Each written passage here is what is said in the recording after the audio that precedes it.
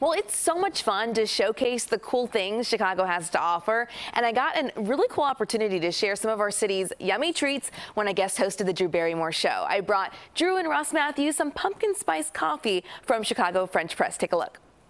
The pumpkin spice that you're going to taste is made in-house, and the coffee has notes of nutmeg and cloves, all those things that make us feel so good. It's not too pumpkin-y.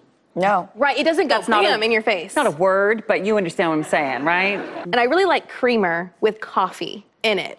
Basically, I just want the sugar, right? Right. So this, you get that pumpkin nice flavor, so you don't have to just douse it with sugar and cream and all of that.